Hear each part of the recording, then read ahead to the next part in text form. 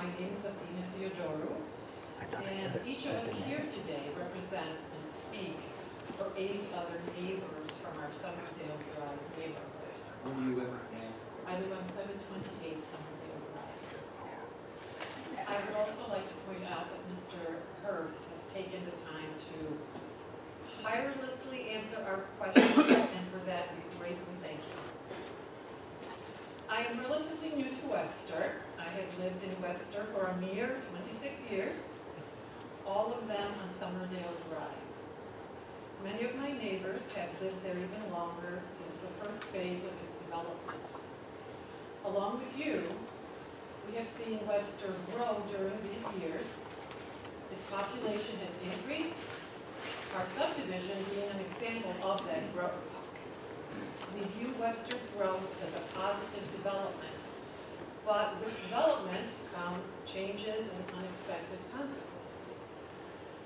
When my husband and I moved to Summerdale Drive, we felt safe in having our daughters ride their bikes or rollerblade on our street without any supervision.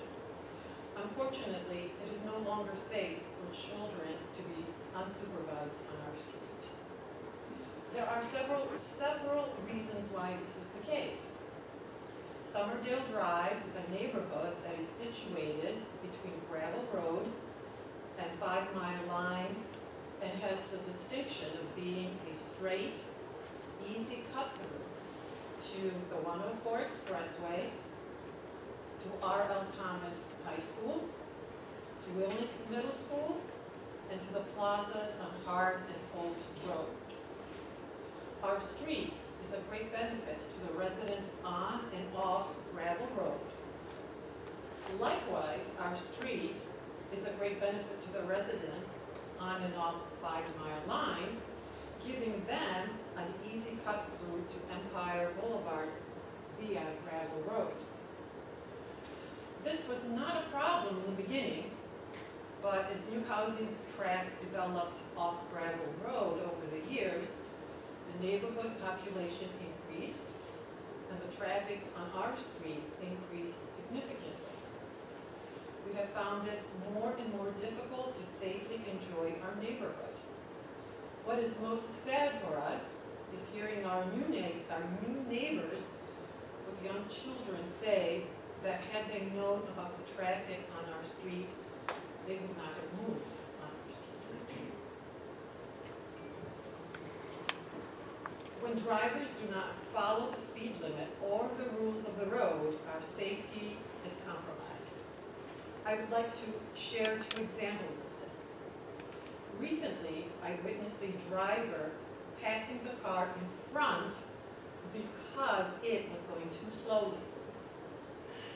On another, more serious occasion, while I was driving, the school bus was coming towards me with its lights flashing. I stopped, as did many others behind the school bus. A van was stopped behind me. I'm on the opposite side of the school bus. The school bus shut its lights, but before either I or the school bus had a chance to move, the driver behind me passed me, disregarding that a school bus with children could have moved at any moment and thereby causing an accident. We are concerned for the safety of the children in our neighborhood, especially since the elementary school start time will be earlier next year. Our children will be waiting for the school bus about 7:15 a.m. when it is dark in the fall and winter months, coinciding with the morning rush hour traffic. According to the data reported to us by Mr. Herbst, 10,000 vehicles travel on our street on our weekly basis. That is a significant number.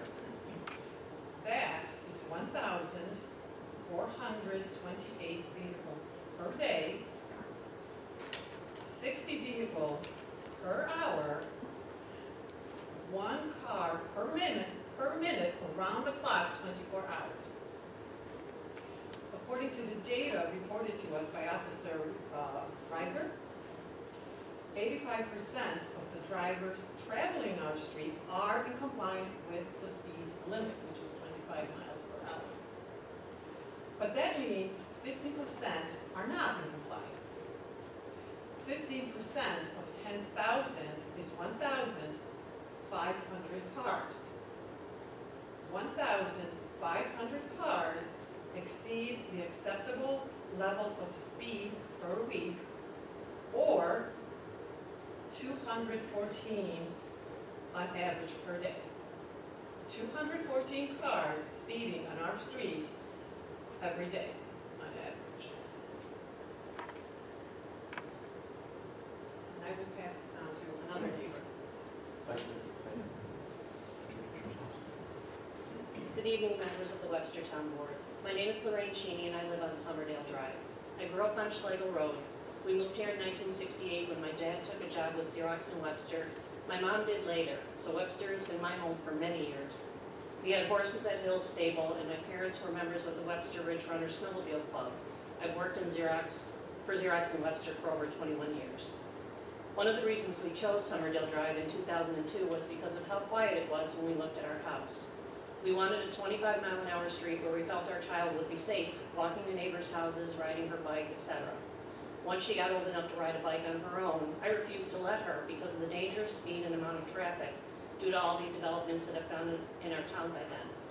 I've had people yell at me to get off the side of the road, give me the middle finger when I asked them to slow down.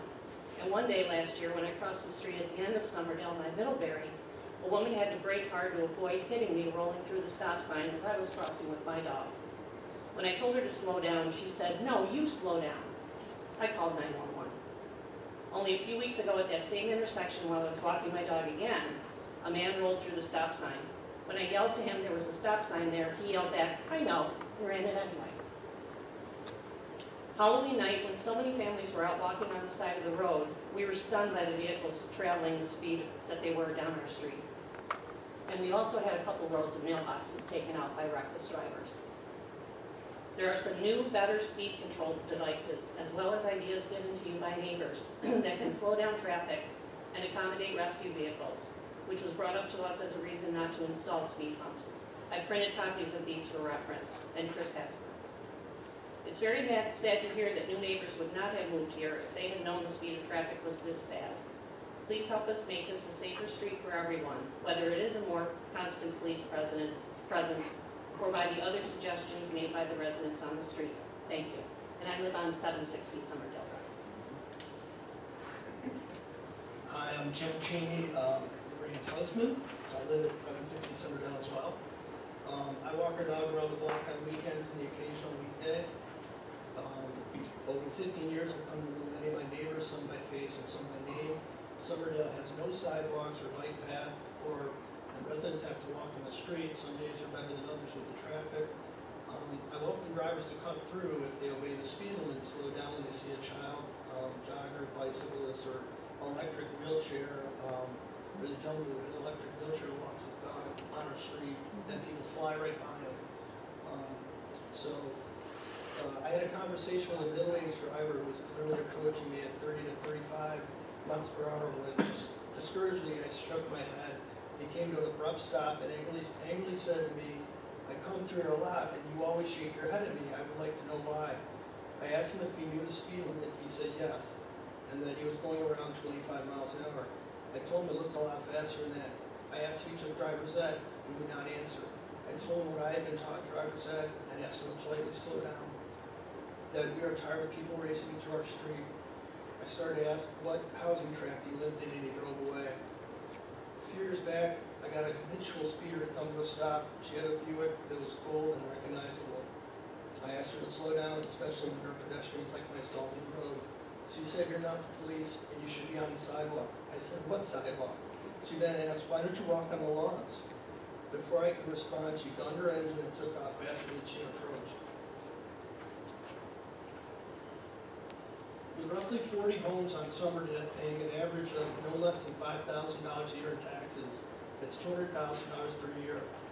We deserve to have something done. The easiest of which would be well-timed speed patrols during rush hour mornings and evenings, and some weekends between 12 and 4 p.m. It might slow down the speeders and make them have second thoughts about cutting through if they have to go 25 or less. We're making many suggestions that $200,000 can certainly pay for. Thank you. Thanks, Jim and Lorraine. We got just two more, Paul and Diana will wrap up. My name is Paul Walrick, and I reside at 748 Summerdale Drive. In the first part of October, when I was getting the mail, I heard the vehicle take off from the stop sign at Gray Fox. I knew from the sound that it was traveling fast. I turned to look at the vehicle as I moved to the side of the road. It passed in front of me doing about 40 miles per hour. It was less than 5 feet from me and maintained the same speed. It didn't even slow down. Whether it be speeding vehicles or those that are at 30 or below, they have no regard for those individuals that are walking or crossing the street. They don't slow down or move over. The street has become dangerous due to increased traffic and the speeders. What if I was hard of hearing and didn't hear a vehicle? What if my eyesight wasn't real good and I couldn't see the vehicle? What if I was not steady at my feet anymore and I slipped or fell? I consider myself fairly good at estimating vehicle speed because I used a radar gun in September to track the speed of the vehicles in the street. I tried to learn plate number, make, model, color, anything else I could, but with the speed and too many cars at once, I couldn't get much. I had to stop logging and tracking the vehicles when I found my life in jeopardy from a couple vehicles stopping, approaching me, and threatening me. And to top it off, the vehicle that almost hit me looked to be the same vehicle I clocked twice with radar on Monday, September 10th. The first time doing 36, the second time doing 40. Thank you. Good evening. My name is Diana Strassman, and I have lived at 741 Summerdale Drive for the last 31 years. I will be very, very brief.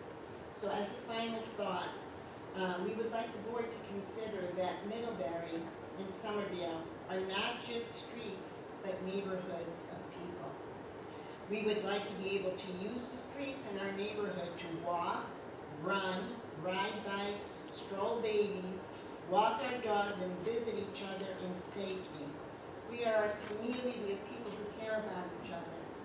As an aside, yesterday one of my neighbors came down and he said to me, our neighborhood has changed so much that it's not a neighborhood anymore. We aren't a neighborhood, we're just a street because it's too difficult to manage to go to visit each other and walk and ride our bikes easily. So with that in mind, at this time, we would like to invite the board to share possible solutions for the safety of the residents of Summerdale Drive. And we thank you so much for listening to our concerns at this time. I want to add one brief thing that all the comments that were made, we have a copy of, I can hand that over, just to say that it as a reference, everything everybody said. It also includes some data that Paul had collected when he was doing some speed data collection of his own. There's also the thing that Lorraine referenced regarding a certain type of speed bump that might not be a problem for snowplow. And what I did not include, but I can if needed, there was a petition that was previously given to the town when it was dated May 22nd, and it had, I think, 81 signatures. I think it was every single house on Summerdale, with the exception of 2, I believe. And so we also have that if you don't and would like a copy. Thank you. And many of our neighbors are here too.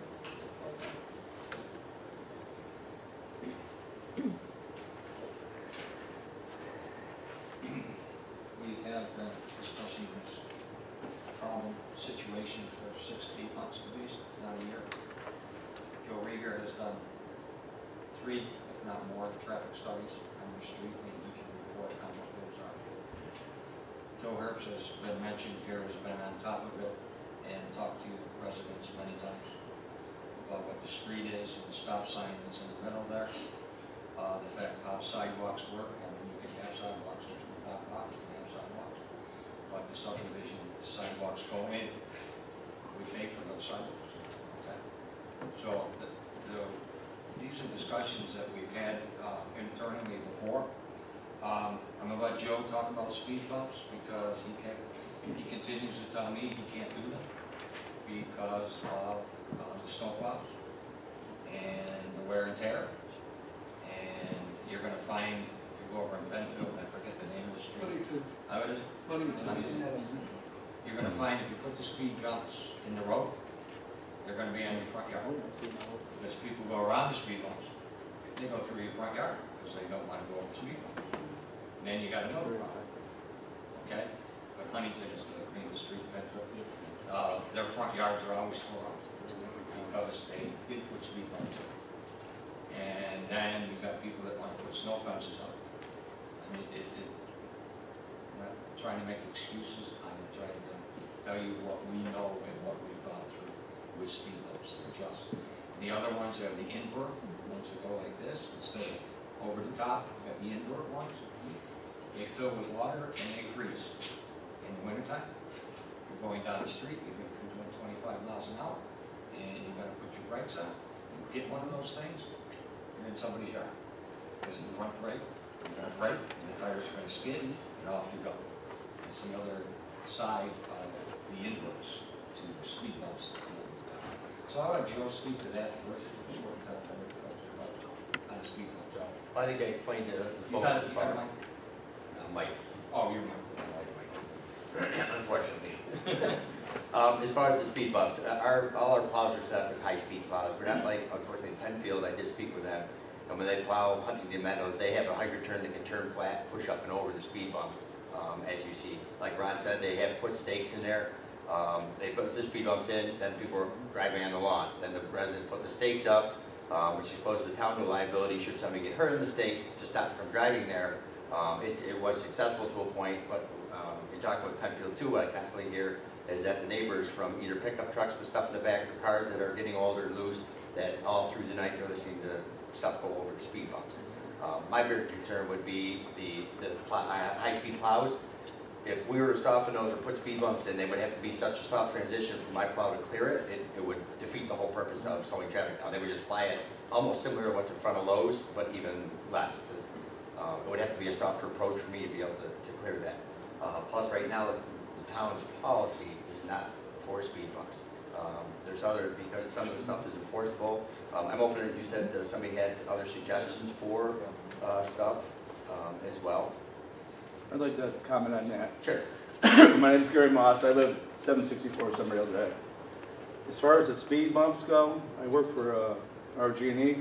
I'm in every county, every neighborhood, and every town has speed bumps or the inverts, and they are extremely effective.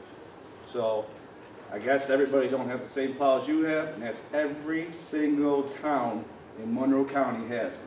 And a lot of the towns don't have the same plows that we do. I'm just saying, every town Right, does. Right. And Or, honestly, we've gone, there's a couple things. We've gone to, a lot of our trucks are a lot larger trucks. Mhm. A lot of the other trucks have smaller trucks, the low pros or the 550s or 750s. grease. And Yeah, that up. and then a lot of times they use those in the subdivisions.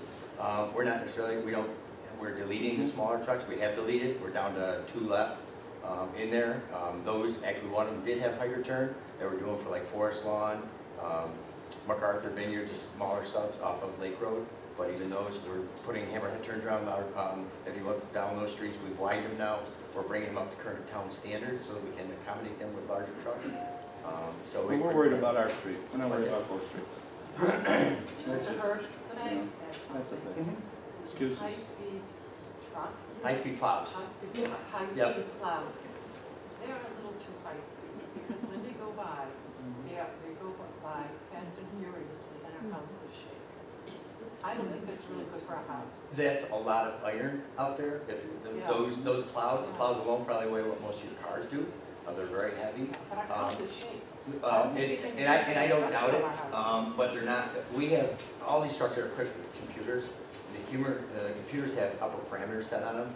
So, I mean, we've had people down on Phillips Road and South Road subdivision saying they were doing 40, 45 through the subdivision. I know for a fact that the computer shut off at 29, which will send the truck into an error mode. So they are set. Not to apply on your streets at 29, especially subdivision. I mean, every intersection they come up to, they have to turn right anyhow because they are permanently angled to the right. They have to discharge, they only discharge right, everything is right-hand turn. That's how we get in and out of their subs. So I know they're not not speed, but it's a lot of iron, a lot of weight. Those trucks are weighing 70,000 pounds going down the road. At the risk of my own neighbors attacking me, I would like to recall what Mr. Nesbitt said a few minutes ago, that no matter what kind of a speed hump it might be, that there's risk of people driving around it on the lawns or noise as vehicles bounce over. So one thing that we'd have to think about is what if we said, oh yeah, speed bumps are fine. Humps. Where are we putting them? What, I'm sure the town would have recommendations on the right places, but whose house is that in front of? And if you got your windows open at night, on a summer night, and if you got as many cars still coming down that street as you say, every time, bump, bump, bump, bump, bump, that's what you're gonna hear. Can I add something? I just don't want us to get too in-depth about only one option.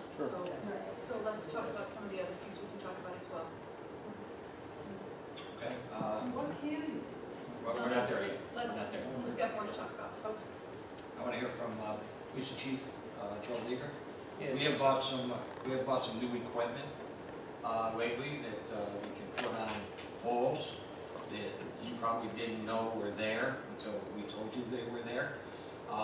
That measure the speed. They're not the ones from years ago where you drove down the street and you saw that you were doing 25 or 30. We have new ones now that just collect the data, so the driver doesn't see how fast they're going, but we have the information on how fast they're going. We're looking at other ones now that are run by solar, that can be put up there, that can show the speed. We're looking at those right now. We have purchases. They're expensive, but we have to look at that. But Joe has been 3 or 4 times this year, has taken data from your street. I think he's related to you.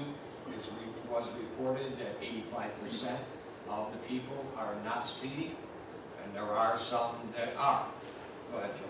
Well, so I graduated from Webster schools in 1985. Math is a long time ago, so there are cars speeding, but so if I can make these available, I know I passed like a snippet I thought what would be important. It was like a 4-pager. This is actually one traffic study. And it actually hits every hour, so just pick a date, August 31st. If you pick between,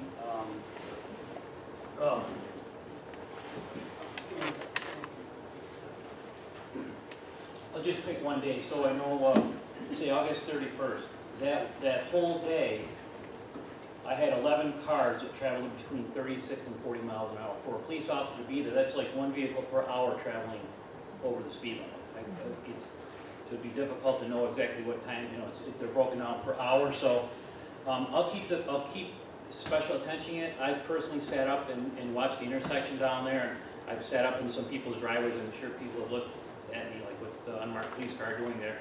People will kind of see like an unmarked car and kind of slow and then continue on. I've never personally saw one blow by. I know the guys have been down there, the officers have been down there checking it, and they have written some tickets, so we'll continue to give special attention to it. We did 4 traffic studies, and I actually handed out I emailed just kind of the snippet of what I thought would be important.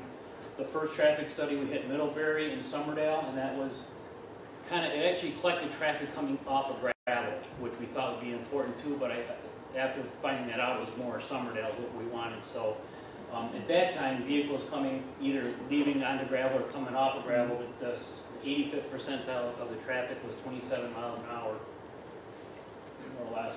The first one we did on Summerdale was 32 miles an hour, the 85th percentile, that was the speed. And like I say, there are vehicles, and I can give you the breakdown if someone wants. I can email it or hand the packet out. It breaks down per hour on each time during each day. Because we wanted to, yes. Did you just say 32 miles an hour is the average? 85% of the cars are doing 32 miles or less. It's 5, 6, oh, it is. Yes. Sir? Yes. But, I mean, the speed limit's 25, so if you're going 30, that's 10% over. So, if you're driving on a street that's 45 miles an hour and you're going 10% over, that's, 40, what is that? 45, that's 50 miles an hour. So you'd be fine with that? I mean, it's like 10% over on the expressway is 66. I'm not gonna get pulled over for 66? That's speeding. I mean, So, 30 so miles we- an hour that is was the speeding. first- That was the first traffic study. The next traffic study we did. But was you that- seem to be fine with people going 32 miles an hour on our street, and we're not fine with that. Well, that was the first study that people identified a problem, and that's when we sent officers out there and did a traffic study. I didn't say it's acceptable, I said we have officers that are doing special attentions. So we did another test. The next, we were at 30 miles an hour. And then we were asked that, I had two of the tests were 804 Summerdale and Len. Someone suggested to move it, so we put it to 765 Summerdale. And at that point, the last test we had at 29 miles an hour. That was the 85% of the cars are 29 miles an hour or less. Sir, if I may interrupt, I live at 804 Summerdale Drive, my name is Don Lippo. I live right on the corner of Northbrook and Summerdale. Okay. And I had seen that unit posted on the street sign there. And I don't know how to word it, but in the real world, I mean, I'm right there and their cars fly by a lot of times. I mean, a lot of cars fly by my house. And I know you have all those studies there with all the numbers and the times, but it seems like in real life. But I mean, I got a big picture window in my living room and I just see them fly by all the time, or I'm in my yard. And yes, you've actually been doing a good job pulling cars over for a while, because I'm always out in my front yard doing work, and I've seen your police officers just pull over cars, and which is good, and I give you credit for that. But it seems like the stretch of Summerdale Drive between Gray Fox Run and Summerdale, it's a straightaway. Okay, that stop sign there, when you're going east down Summerdale towards 5 Mile Lane, it's Drag Strip City. I see it all the time. Also, the other- It's bad. Yeah, It's the other bad. way, from the stop sign towards. And I've also been confronted by people also, you know, correcting them on their speed. Just to add on that too, sorry to delay here, but like it's the same thing, we've been there for 31 years. The original plans of that track was a circle around Somerset. There was not gonna be anything coming off of gravel road. That was the original plans. And the town determined that because the fire department was so far away, the fire department couldn't get in, so they determined to open that up to gravel. So now what happened too then, they changed the high school over. You were there probably, right, Thomas? There was no stop sign there. And I gotta tell you what, literally drag strip all the way down there. So, we came to the board, same thing. And a good friend of mine who's now a retired Webster police officer, and we fought with this board. And they said, until somebody, basically what they said, until somebody gets hurt or killed, not much we could do. That retired officer told me, he says, the only thing you can do is get data. You need to call 911, get your neighbors to call 911 every single time you see someone speed. We did, we got the data, the town agreed, we need a stop sign there. But that was tough getting that. So now we got a whole different scenario where they are adding the tracks, and there is no exits on the expressway, and that's where we're headed. It's just pure cut through now. And basically that stop sign is obsolete most of the time. I can tell you that. They run that, blow that stop sign, and I'm 3 doors down from that stop sign. And it's the same thing. I mean, you can yell and scream, but then as soon as you do, you get this, or someone's gonna stop, and then there's gonna be an altercation, potentially. So, I mean, and I'm sure you guys are gonna do whatever you can to help us out. But that's just where we are. We're desperate. No, I'll keep the special attention on the, pardon? 10,000 cars a week going down North Street. There's no shoulder. It's a narrow street, you could barely fit 2 cars on it. And if there's, God forbid, someone parked, God forbid, anybody, a service person parks on the street, it's like a game of chicken, like who's gonna really stop and give the right way? That's a lot of traffic. Now, around the clock, maybe not so much, but think about that, you know, between 7 and 7. That's a lot of traffic. In the wintertime, it gets worse. That road wasn't built, the winter, was that much down. Chief Ranger, Dan, when you're I wanted to ask doing a the question. speed control, when you're doing the speed control, or the traffic control, are you just pulling over or are you actually writing tickets? They've done both. Because They've done both. think of the revenue that you could make if you wrote tickets on a more aggressive basis. Now, about 10 years ago, our neighbor talked to the police department, and they did found out they did a 4-day study where they sat, it was like Monday through Thursday or Tuesday through Friday, for just like 3-4 hours in the afternoon, that's when everybody's coming home from work and coming home from school. And he said in a 4-day time frame, they wrote 40 tickets. Let me just clarify one thing. Town board does not tell the police department to write tickets for revenue, okay? No, I'm not saying, I just said just think of the revenue. I didn't say that. Think of bugging We you. don't put rules on them or anything. I know, They I follow know. up, just so we I correct know. that. We're not in the revenue business. I know, I completely Okay, understand. Okay. The other, yes, sir. Did your dad not show anything, because you've broken it down by the hour? I'm the one that ran the radar on the street, ran the radar gun. Yep. And I had a few people stop and yell at me and throw me the finger and scream, and you can't do this. And I had a couple of people come back and threaten me, and it was We like, got okay, that I'm more done working doing on the it. road.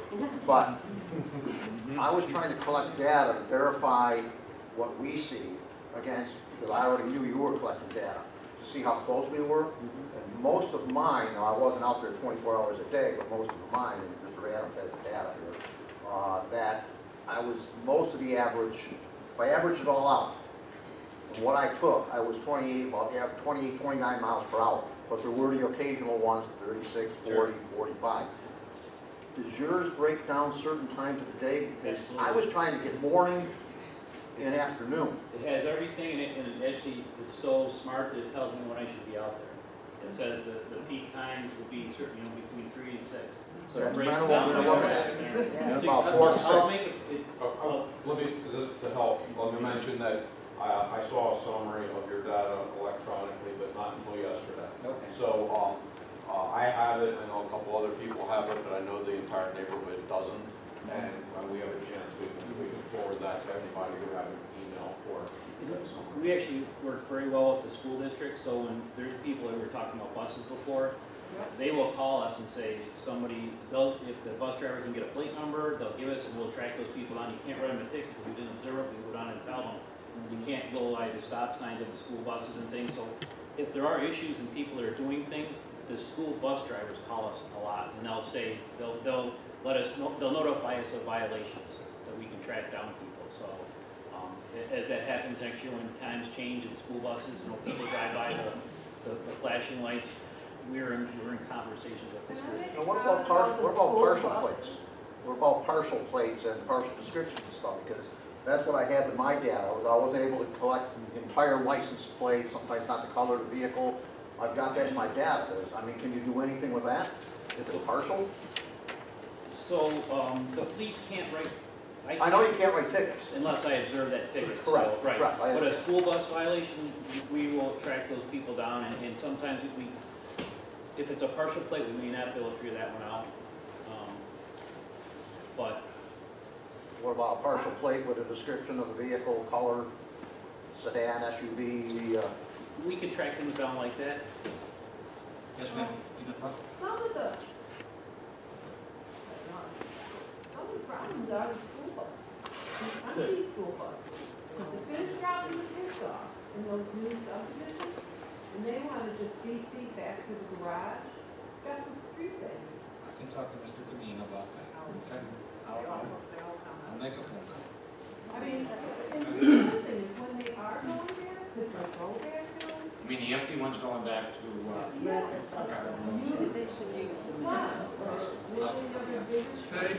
I'll talk to Mr. Devine. Today, everybody's in a hurry. Oh, yeah. Today, everybody's in a hurry. And That's the problem. the town board, not just necessarily this town board, but many of the boards before us, have dealt with this issue many times, and it does seem as though it gets worse. We've talked about the speed humps before. We've installed stop signs like we did on Summerdale. There's one on down the street from me. think we have 3 of them in town. Yes, we have 3 of them. And the reason we only have 3 of them is because the manual that the New York State municipal law recommends that stop signs not be used as speed control devices. That sometimes they actually stated to us at times cause more accidents than prevent, because you put a stop sign, when you guys got a stop sign in your street, how long was it before everybody started seeing it?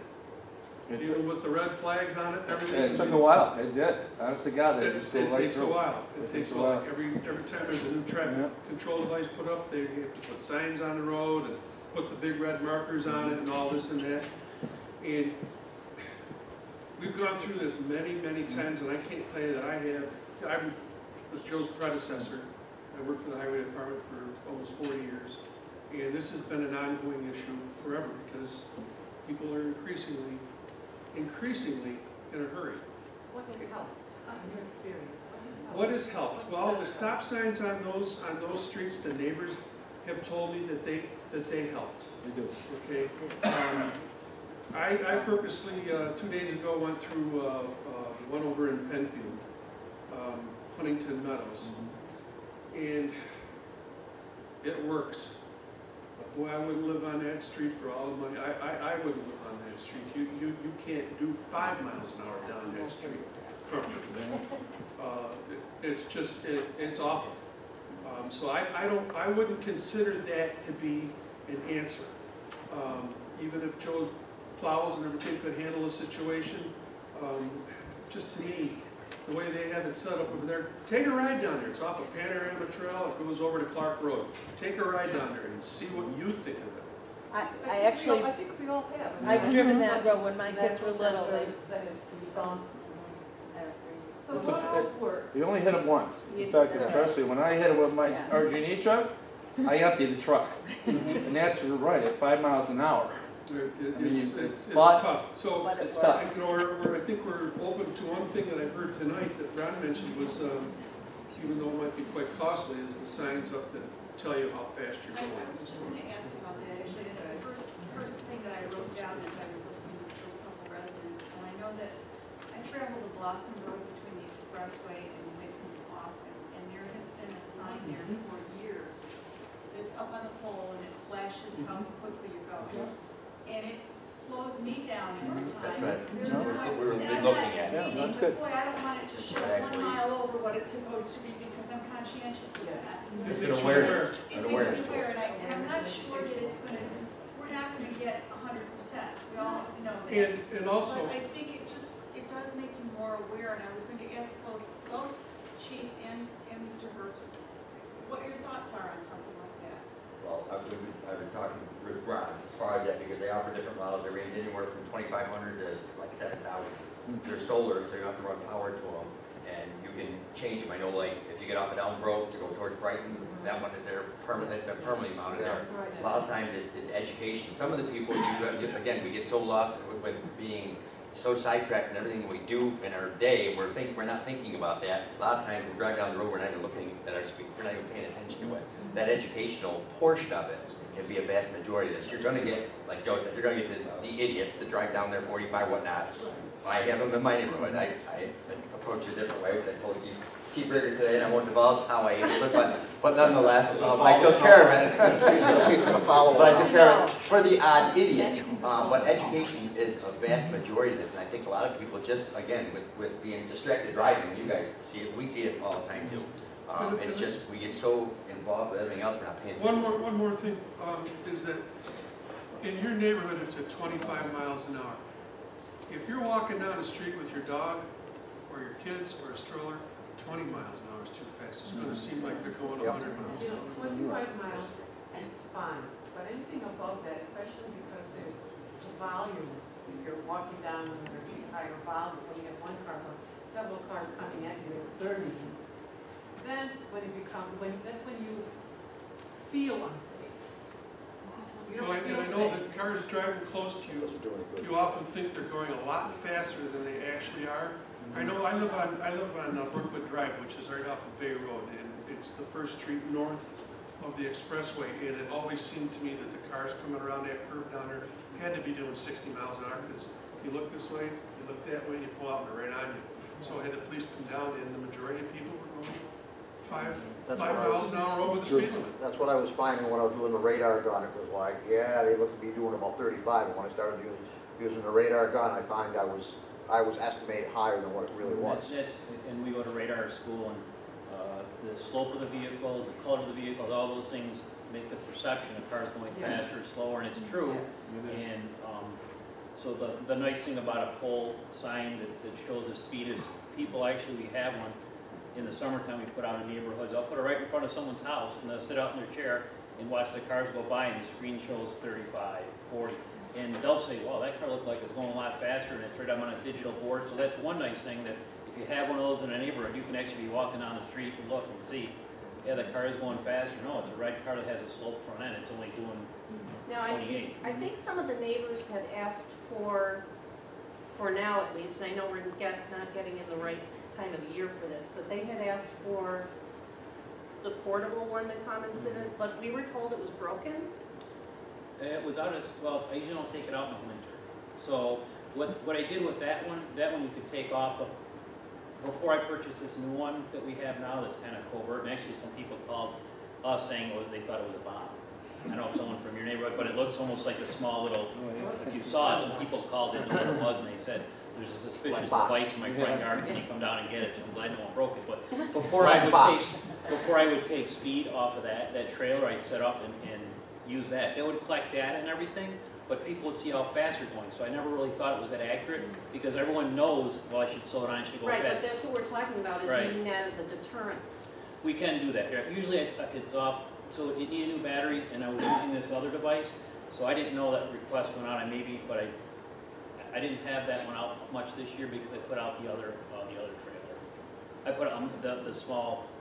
One of the interesting things we find is that when one goes out in an attempt to study how fast the traffic is going, we often don't get true data because people slow down when they see it. So we're not getting what they're really doing if it weren't there. Oh, I understand. Which to me sort of speaks to why perhaps if it's solar powered, whatever, some sort of permanent indication. And I'm kind of curious as to how, I mean, you've all brought several ideas to the table. What are your thoughts about something like that?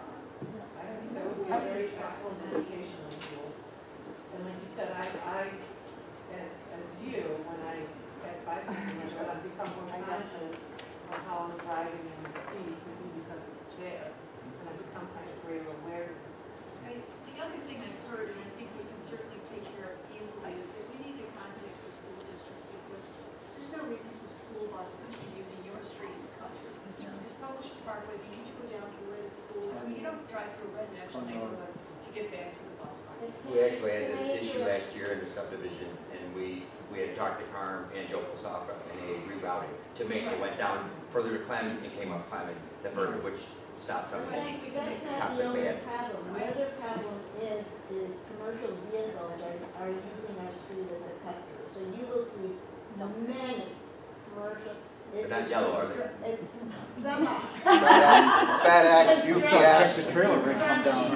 Rochester Police. It's harder for us to enforce unless, I don't know, you put up a sign that says no We've commercial. done that before, where if you have new development and if we know there's a possibility for them to be using that, even in the subdivision where you have an existing portion of that same subdivision, new section, if they have a construction road that comes out to the main versus going through a subdivision, we can help dictate or direct some of that and say, you know, you can't use subdivisions as your cut through. If they're cutting over the 5 mile line to cut straight up to the asphalt plant to get asphalt or stone, they can easily go up either a ridge or down and climb it back up that way. So that's something we can. I was just going to ask that, are there guidelines in place? Because with the fact that there's a new construction going on in Gravel, we have a lot of construction vehicles going through. There was a Sunday morning that we were going out for a bike ride, and there was, what was that? And we had to get off to the side because the truck was going so bad. It was Some little boy, some- heavy equipment. just, yeah, with a backhoe and Little stuff. boy, heavy equipment, And they yeah. were cutting through the gravel Figure it to out. the new track. Are there guidelines in place where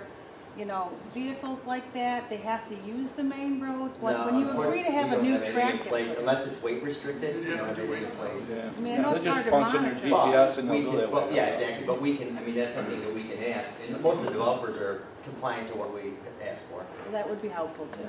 It was even, we've even had car carriers come down and put a price on it, and you wonder where they're going. Eighteen wheeler. It's right, and so that's a pretty significant high. Are they dropping a car off somewhere in your subdivision? I have no idea, but you know, you can see. I that had one of it's mine turned- picked up and did. It's turned, no, I understand that, but it turned down to, you know, you can see that it turned down your road.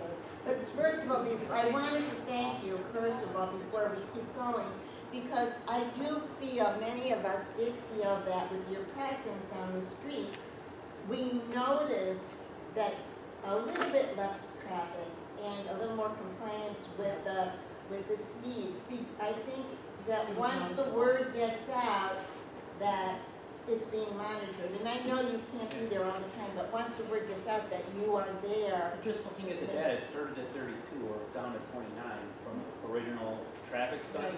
And I know I was working Halloween night and I told the officers I had a couple calls and we want to make sure. So I hope they were up and down Summerdale. I know. They were. They do a good job. Somebody called and the police officer said, I'm on the street right now. So whatever that was, he was there immediately. Was that you, were any of you giving donuts away? I called, it was 3 to 5 minutes, and I saw the officer go down, and he did pull someone over. But it You wasn't do a the good car job. that went by. You do. I was Yeah, I very told him- happy to see him. I get told him back. to hit the track, and I know that when that call came in, I heard the officer say, I'm almost there, so he must have been either 5 mile or gravel, but, so. A question I have as we're brainstorming ideas, when we've heard before, okay, if you see something, call 911. Okay, let's say that I capture a perfect video of a car's full license plate and you know, my radar gun says they're doing 50. I call 911, then what happens? Because you can't write a ticket, right? So, because I'm struggling with why bother? Why call? Well, here's why you call, because actually, so I've only had, believe it or not, I think I've had maybe a couple calls in your track. For the whole, this is all the calls of service for the whole year on your street, and most of them are traffic stops or us just being down there checking your area. So, there's not a lot of calls, so people aren't really calling us to say there's a problem. I know there's a problem because the supervisor at town board says, hey, make sure your officers are down there. But as far as people calling, I don't have a lot of calls. But why So- call if you can't do anything? Well, so if you say, hey, there's a car that just went flying down the street, they call, and then that car might have been at 5 mile at the school. There's only 2 ways to come out, you know, either gravel or 5 miles. So if there's a car speeding or doing something they shouldn't be doing, you call us, that car, you know, if you don't call, we'll never stop the car. If you do call. I can interject there, and we had this year, and I know that Ron, we had mentioned on even live TV. This is the 3rd year in a row where we've had people throwing stuff out at our crews, constantly barraging us with foul language and speed through our construction zone. We're doing work. So I told the guys to start taking plate numbers down. So we started taking that down. One of the best, and I'll give you the story, it was the same girl every day that was flying through there, yelling upsetly at my guys.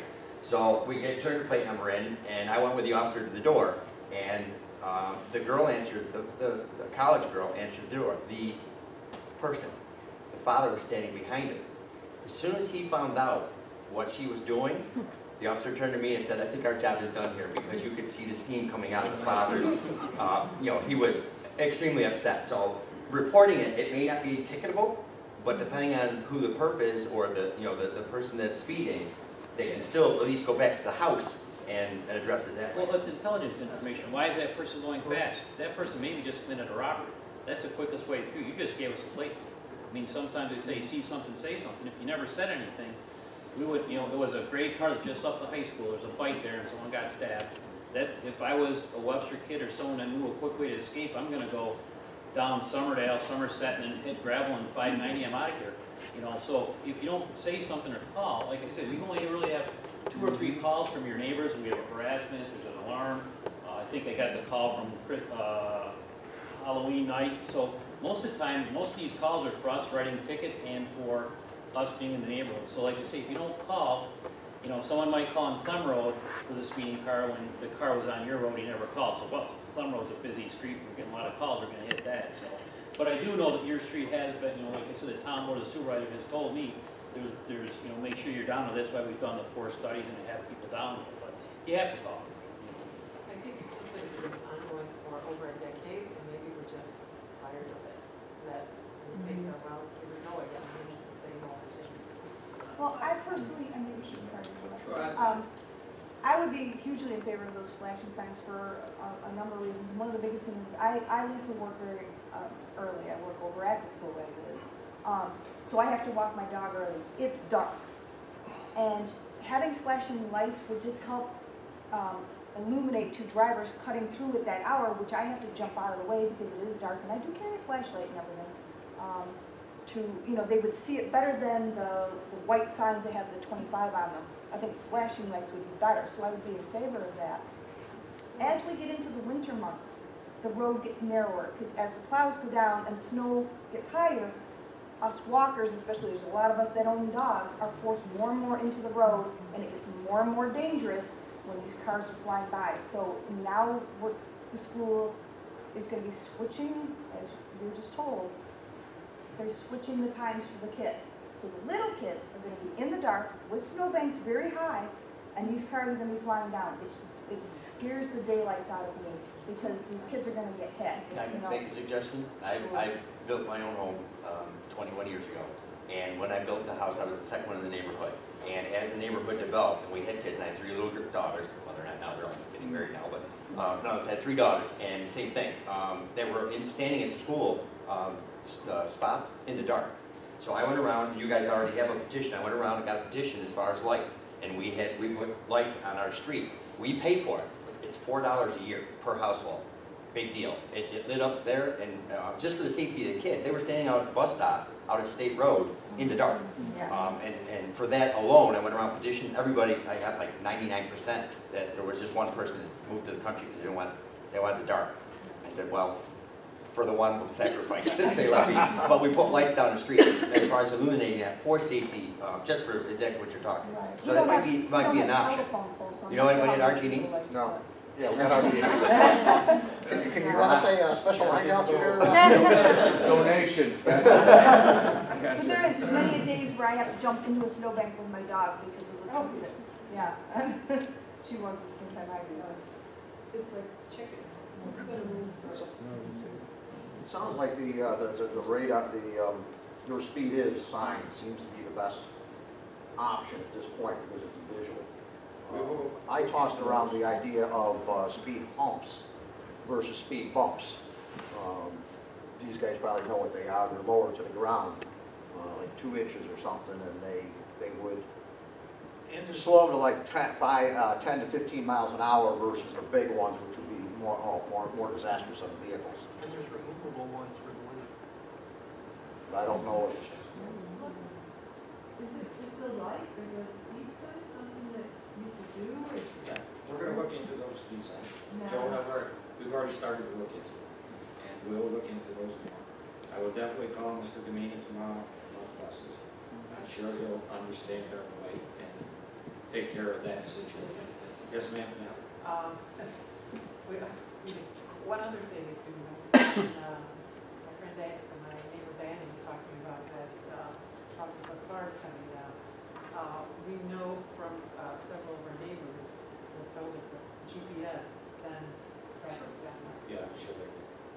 But Officer, just from your experience or from your knowledge, I have a question for you. So the speed limit on our street is 25. From your experience, in those occasions when the speed limit was lowered, let's say from 25 to 20 or 15, does that have a positive effect, or is it negligible? If the speed limit is lowered, as far as the reason why he quotes a number of 85 percentiles, that's established by the New York State DOT, and that's supposed to be the speed that most people feel is comfortable to drive on that road. A wide open street, you don't have a lot of fear. If there's trees up by the road, you tend to be more cautious because you can't see people coming in and out of the road. So the 85th isn't just an imaginary number to use. It's kind of where, if you're over 85, you're kind of into the crazy side of people to drive you. There's a half hour ride you can do there. But this, you know, one of the things you're talking about is speed humps. And I work for town of Webster. I was a town engineer for Penfield, excuse me. And I put the ones in on Huntington Meadows. They work great to lower speeds. They don't reduce the amount of traffic. And your problem is the number of cars. Speeds, from what Joe was telling Officer Rieger, is that the numbers aren't, they're high, but they're not out of the world high kind of thing. And again, it's kind of a perception. I agree that, you know, this is an old-fashioned subdivision. It's a lot of straight, long lines. It's a terrible thing that we try to avoid now in subdivision design. A little more curves so that people tend to, it's a traffic contribution. But I would like to add that perception really is everything. Because if you see all these cars going at 30 miles an hour, and you perceive that it's not safe, you're not going to be walking outside, you're not going to be taking your children outside because of your perception, because you don't feel that. But my question was really, if the speed limit is lowered, let's just say for the sake of argument, it's lowered from 25 to 15. In those circumstances where that has happened, has that had an effect on reducing the speed limit? But the speed the drivers. So I guess I don't have a lot of expertise in that. The only thing I can say is that subdivision was probably 30 at one time. It went down to 25. So please have some discretion. So you're looking at 30. Now the 85th percentile might be 36, 37 miles an hour. So now you knock the speed limit down to 25. Your 85 percentile is 29, 30 miles an hour. So you've effectively dropped the speed from possibly 36 miles an hour down to 29 from dropping the speed limit. Now, I don't know if you dropped it to 15, if people... There's no 15 mile an hour. Yeah, I think you... The lowest is the school zones is 20. Right. That's the lowest. But there have been times where we've petitioned the state and the county to lower the speed limit. They won't lower it because of you're pushing it so far into the fact that almost everybody's going to break the law. He'd have to park a permanent car out there. Well, that's why I'm asking. There's a comfort level with every street of speed. If you try to arbitrarily lower it, people aren't going to follow that because they know they can do it comfortably at 25. 25 is kind of the standard for residential roads. But that does make a difference because if the speed limit is 25 and people are driving 20 to 25, that's the reason. That's what we want. We want the speed limit to be the highest at 25. So that is what we would want. You understand what I'm saying? As opposed to being 35 and, well, people can feel comfortable driving 30 to 35. So that's, I don't know. That's why I'm asking from your experience, if you notice that that occurs. Yes. Close gravel road. We have our promise come back 30 years later. Consistent ease gets done. Consistent ease. Sisters. I don't know. We own Smith Park. I don't know where else they're going to develop on gravel road. I think it's built up. It's done. No, there's another, what's going Where on is- there? Was that would be Cistern East, the one that's just north of 104, or the west side of Gravel Road? Yes. Yeah. So that's the one that was starting to clear out. So you're saying beyond that, you're not aware of any other Smith ones? Park we own. We're not building houses. You've got Magnus property, but that's minimal for... I don't know of anything else going up to Old Ridge or going the other way that's even developed. So I think this is the last subdivision. I think there's 5 developments that went in here, Summerdale Drive. That's a pretty significant. I feel like we're going on and on, but I feel like we are concerned about our quality of life, and our quality of life is not the same as it was when we moved in 31 years ago. It was tremendous. Our children played with each other. They could ride their bike. They could walk down the street to see a friend. But now they can't do that. And because we started this, the 3 of us, we're hearing from many of our neighbors saying, I have little children. You don't even see them outside. You don't see children outside at all because the parents are afraid to let them go out. They don't let them take their bike out, even if they're with them. With all due respect, ma'am, I think that's true on almost every street in Webster. Even though that they're not, even though they're not cut throughs, you don't see the kids out there playing in the street like you used to. You know, it was the development behind me, I've heard them all summer long, and that's the new one. They have the freedom to be outside. That's because they got their basketball hoops in the street They now. do. Right. Right. We Yeah, don't, the one over it there, was yeah. 2 weeks ago. We know, I know what's going on over there, I live over there. And being retired, I walk around there, so I can see what's happening around there, you know? My point is, no matter what street you live on, you gotta be concerned with traffic all the time. Well, so we were when we had our children, but it was very different, it wasn't the same. And you are correct, every one of you is correct. It is the volume. The volume, I know we can't do too much about the volume, but the volume of traffic And that goes is to help curb it though, significant. with the buses and the trucks. Yeah. Any amount that we take off of there is a benefit. But I assume that if we get a sign at the entrance of 5 Mile and a sign at the entrance for gravel with a weight limit, that, I mean, first of all, I can't believe that their road is built to take that kind of weight. They're H20 though. Every town road is an H20 standard road to handle truck traffic, mainly because we're the ones maintaining with 75,000 pound trucks. Carbon trucks. Let's talk about no commercial traffic. Is there a sign that you could put up that can say no? Through You traffic. got delivery trucks. There are no commercial traffic. You couldn't do no through traffic because it's built to be a through traffic road. I'm sorry to say that, but that's No, what it it wasn't. is. It wasn't originally, but it is now. It wasn't. The volumes now are It wasn't. more than you can stand. Narrow. It's a narrow street, but that many The cars will come because of development. Years ago, that was built, and when I moved here in 1954, a long time ago, I lived over on Parkline Drive. There was no sidewalks there. There was no sidewalks on your street either, because we didn't have development. Today, there's still no sidewalks on Parkline Drive. Okay, but now, as we go and move on, there is some outcry from some people that want to build sidewalks throughout the town. In Parkland, that's a through street. It's a through street. And the thing is now, as you have testified here, you've been here 31 years, you didn't need sidewalks years ago. You didn't put them in, right? Right. So now all of a sudden, you've been there 31 years, you built that tree out in the right of way, you put a lot of other things in the right of way, and if you say to me now we want sidewalks, we can give you sidewalks, Calm down. but you're gonna lose your front yard, That's all right. okay? Once You're I got it gonna cut. lose that tree that you put there 30 years ago, that's now in the right of way, because you didn't know better that you shouldn't have pointed it there. But if we want us to put sidewalks in there, we're gonna have to come through there. How many feet, Joe, up into your front yard to put that sidewalk there now?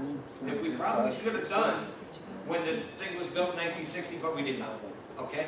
So now we're going backwards in time. I mean, I wouldn't have a problem with it, but I'm sure there'd be a lot of people that would have a problem. Right, you know what we're I don't mind gonna raking, do? yeah. We're gonna tear out your front yards and to put sidewalks, and the cost is $50 a foot. Oh, and then you got maintenance. Maintenance. And do you expect somebody on Lake Road to pay for your sidewalks? Or are you gonna pay for your sidewalks? Because I wanna answer the other gentleman's question there quickly. I don't wanna get into it. You mentioned the taxes that you pay. You mentioned $5,000, but you're including your school taxes in that number. Okay? If you pay $5,000, the town of Webster gets $600. Okay? And 40% of the 600 goes to the police department. So what is left is $320 for us to do highway, assessing, this building, library, everything else. We're not getting that $5,000. Most of that, 62% of your tax dollar goes to the school district. The town of Webster gets 12%. So whatever your number is, Webster getting 12%, and take 40% off of that, that goes to our great Webster police, because that's what it costs. So our bottom line here is $360, so on your $5,000 that we're getting for taxes. Did you find the speed is really high in the winter and summer, or is it just? Yes. Is it? Yeah, no, the volume's always there, the speed. The volume. The reason it's higher It's in the winter disregard. because there's so much car traffic going down this here in the winter, most of the time, the pavement is basically not too bad, Right. you know? We, do Right. you want us not to plow it? That would slow them down. Just throwing it out there. I know people in Somerset might want it. They'll do it like they do up in the Adirondacks, they just drive over it. You couldn't plow very well, and it was really rough, and It was like it a roller was, it was coaster. great watching cars by. That was winter. So we're doing our job too good then. Actual speed bump there. All right, so I want to wrap it up, but I want to go a couple things here, and then I'll let you speak. We're going to call Carmen tomorrow, talk to him about the buses, the ones that are going down. Joe and I, and two Joes and myself, are going to investigate putting two of those number things, one at each end, as you come in on the street. We'll find out how much it costs, how long it takes, and whatever. We'll try to get them up there soon, but we'll do our investigation on that. Sidewalks, really, I mean, it's up to you. You want them, you can have them, but there, we can, I think Joe did figure out the cost. I don't know if he did. Not the cost, Yeah. but What it would be to, Mr. Nesbitt? but you would have to have 51%. Not as far as the illuminated, not at the ends. No, in the middle. They're just getting started. Yeah, in the middle. we will discuss that with you once we decide. Okay. Okay?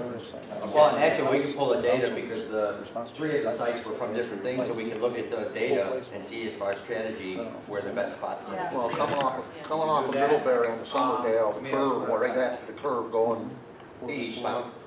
there's one, like right in front of my house. Yes. Is there any way that we can educate, other than, obviously, speed on our street, is there any other way that we can educate our neighbors? Letting them know. Well, actually, believe it or not, that's one of the things, that they're looking at through some of the calls, there's a couple of neighbors actually got stopped. So, Yeah. Good for them. It's surprising. but that's what sometimes happens, you get complaints, and then what happens is, I mean, because I'm in a hurry, I've traveled too fast on my street before, you get in a hurry, 25 miles an hour turns into 20 real quick, and I'd be hard pressed for everyone 3 miles over, especially if you're late to pick a student up or, so I mean, you gotta look at that, if I write someone for 3 miles, for 28 miles an hour, it could be any one of you, and if you get a ticket, I have no problem, so, but I'm saying 3 miles over at 28 miles an hour, it's not, it's fast, but if you drive it tonight, just drive 28 miles an hour and see on your speedometer how fast that is. Because for the person kind of traveling through, even though they're watching, so there have been some people we've actually stopped, we didn't write tickets to from the neighborhood. So, but that's an education point. We stopped them, you gotta slow down, this is a problem. And If you wanted to get the neighbors together in a community forum in this room, we will have the officers, and Joe will do the same thing again. If you feel the neighbors need education or whatever, if you want to talk about it, to your point, we will have the officers here, Joe, myself, and that's and we'll talk about it. If it's cut through traffic, it's not our neighbors. It's Yeah, people it's else. a gravel road, people. Yeah.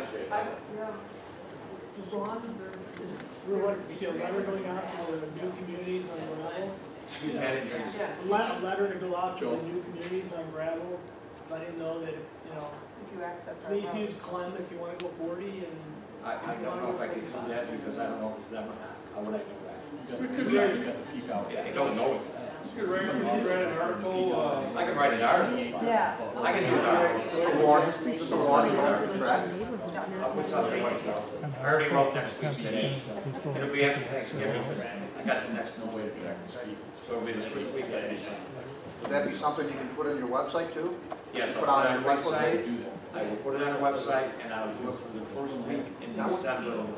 That would help, Mr. Nesbitt, that would, I'm sure that would help. Thank you.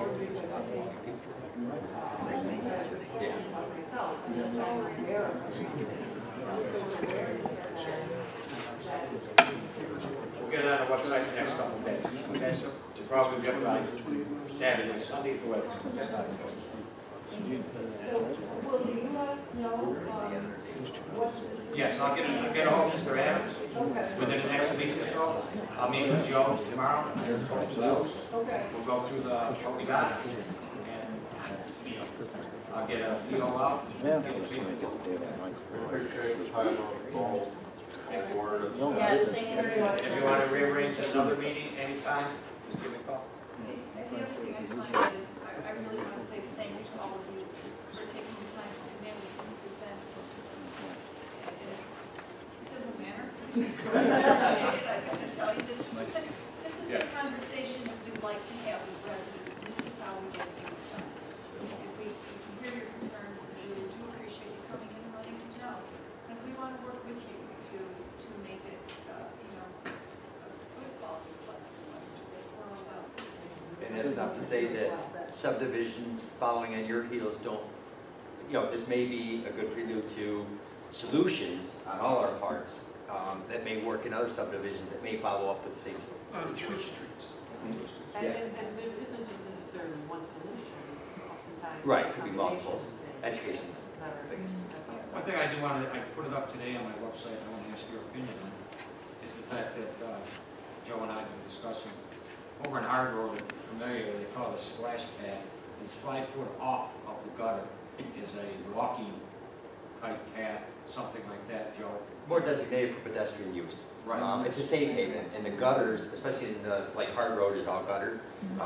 Cars very rarely, if you've got somebody making a left-hand turn, cars very rarely where we have that want to pass on the right, because that gutter, it's a natural intrusion to the smooth transition. So we were talking about that, throwing it around as far as, we reference it as a splash pad. We did it on Hard Road and Old Ridge Road. You'll see it. It's attached to the asphalt. It's actually on 5 Mile Line for the school district. We're having some pedestrian issues Instead of the there. sidewalk. Instead of the side. So we're gonna give you a bike path, 5 foot off the road, one side. Some people on the other, and one side, you know, is gonna be upset. Whatever side the utilities are on. Right. Yeah, we have to look So at it's 5 foot, the so you can have a walking path for your dog, a bike path to do that. I just put it up on my website today. We're trying to get opinions on how that works, because we know the cost for that. A sidewalk is $50 a foot, this splash pad's about 5 to 7 a foot. 5 to 7 a foot. So I got some illustrations up there for 5 Mile Line, Holt, Hard. So take a look at it, it's on my website, on Facebook, Ronald Nesbitt. The advantage to that too, advantage and disadvantage. Advantage is in the wintertime we can still plow it. We set the front of the wing on there and push it off. The disadvantage, whoever side it's on, you're going to have a little more snow at the end of your driveway. Or not so much at the end of your driveway, up a little bit. But it's depending on how you take care of your snow. But it's a safe haven. You can see it on Hard Road, it sticks out like a sore thumb between Publishers Parkway and Clem Road, in that area right there. And we That's have a on really there good illustrated, example. it's got bicycle and pedestrian On your street, signals right on there. around the corner from your street, from the corner to Publishers. Yep. That's what that is. That's because the kids were walking in the road. Yeah. And we got a grant from the Department of Energy, believe it or not, to put that on there. And we ran it from Glen Road all the way to Publishing Parkway. And Joe keeps it clear every year with a plow. And the kids that used to run at our Thomas, the track team, used to run down, they used to run the road, remember? And the difference there though is in the wintertime it's fair because it's a curved road, so our wing is doing this the whole time, whereas like Old Ridge Road, it's one smooth plow sweep. So we're looking at, give my opinion on my website, go look at it, there's a whole bunch there, how much it costs, what's going on with it.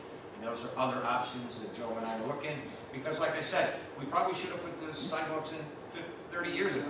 But when you moved in, we didn't do that because we were funding the police department, and that's not what we did compared to what Penfield does. Penfield puts a lot of sidewalks in, but they're not funding a police department. So you have to look at the give and the take back 25 years ago. I wasn't here. That's what the forefathers decided to do. And now we're looking at what we can do to improve that situation. Also, if you really want to move to the town of Webster, and it's really important for you to have sidewalks and streetlights, there's the village of Webster. I just wanted to add to that, because I actually do live in the village, and I live on Dunning, which is the driveway to the rest of the Chance Turn and the rest of the village. So I hear you, because they're speeding down, and Joe can probably speak to this, they fly down Dunning Avenue, because there are no stop signs. If you can prevent any of the side streets, everybody gets a stop sign, not down Dunning. So, yeah, they do speed. And so cars are going by and they're getting a dirty look from me all the time. I'm not up to shake your fist because I can't run down the driveway that fast. But I see it all the time. The other thing is, we do have sidewalks. But let's keep in mind that bicycles really aren't supposed to be on sidewalks. Bicycles are supposed to be in the road with the traffic and obeying the traffic laws. We have at least 3 individuals who are in electric wheelchairs, they don't use the sidewalks either, they go down the road, and I'm terrified for them, terrified, because I can just, there's cars parked on the side, somebody's gonna pull out and they're going to get hit. So even though the sidewalks are there, not everyone will use them, and it's not the solution for bikes. It's okay for a kid on a big wheel or a tricycle or something, but as they get older, that's not where the bike belongs. So, you know, we have to keep all of those things in mind when we look at solutions. Tell a little more about the spot down the street. Does that mean that No. folks pay for that? Or No, we would look into getting some grants or working into the town budget, okay? The other way, sidewalks, yes, that would be a sidewalk district. Okay. And what we're talking about is a lighting district. If you wanted lights on the end of the street or in an intersection, like Joe said, there's not that much money. We can do a lighting district for you if you want to put the lights up. But like I said, We would 25. have to get the whole neighborhood on board. Right. And the thing is with that, we could put it in the town budget or I could find a grant. The $50 sidewalks, then I gotta form a sidewalk. There's differences there. So, you know, there's some options and we continue to look. I don't know if you know, but we are doing sidewalks from the 5 Mile Line to the village this year. And that's gonna be a big project there, but we got a grant for it. That's $1.4 million just for that stretch. It's only 1.47 miles. It's gonna cost over 1.5 million. So sidewalks are expensive, but we're trying to find ways that we can do something here without disrupting your front yards, you know, taking away your front yard, because honestly, we're gonna take away your front yard. And to go further, Nick, if you were to decide that you wanted sidewalks and you were willing to pay for them, it's just the beginning. Because once you got them, you gotta maintain them. What you're gonna do with them in the winter is up to you. Even with maintaining them in the winter, the village will do plow them. They're slippery. They're slippery, and most people end up walking in the street. Okay, so we have an action plan. I'll get back to Mr. Adams shortly next week after we have a couple meetings.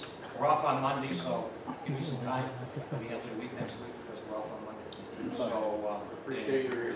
Thank you. Thank you. Thank you very much. Thanks for coming out.